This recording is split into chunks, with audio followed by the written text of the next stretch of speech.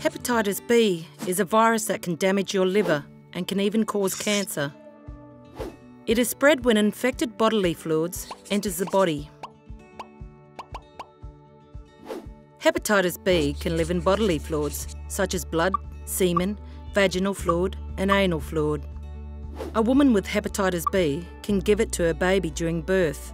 You can get it having sex without condoms and water-based lube, sharing needles or other drug-injecting equipment like tourniquets and spoons, sharing unsterilised tattoo and piercing equipment, even sharing razors, toothbrushes and ceremonial tools. A tiny amount of blood, too small to see, is enough to get it.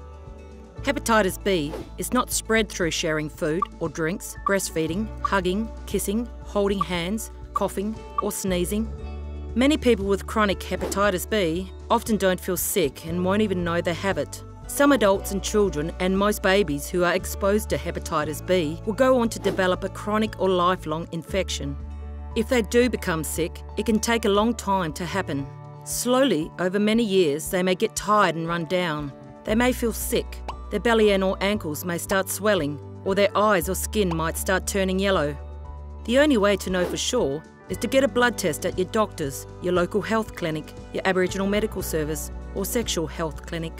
If the blood test says you've got hepatitis B, don't worry, there are treatments available, but not everyone needs it straight away. Make sure to see your doctor every 6 to 12 months for a checkup. So if you do start to get sick, the doctor can help you get medicine to feel better again. It's much better to be safe than sorry. It's really important to let people close to you know. Your sexual partners, people you inject with, and family and people you live with can be put at risk. They should get a blood test too.